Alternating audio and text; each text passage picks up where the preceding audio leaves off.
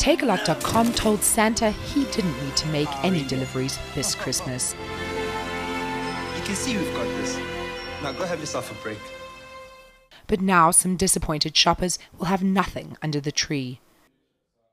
People have taken to social media to complain that the gifts they ordered online have still not been delivered.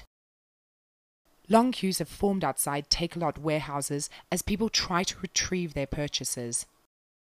Digital specialist Gavin Stafford has received some, but not all, of his orders.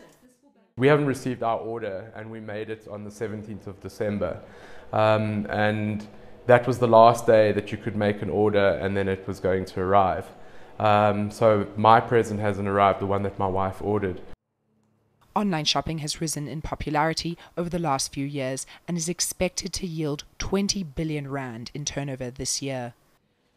About a fifth of that happens over the festive season. People are increasingly turning to online shopping, just generally and obviously for Christmas. And I think the online shopping sites and the e-commerce sites have been a victim of their own success, and they probably underestimated the demand and the amount of people that would be ordering.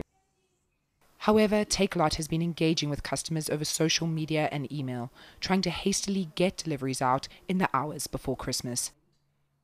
Teresa Taylor, Johannesburg.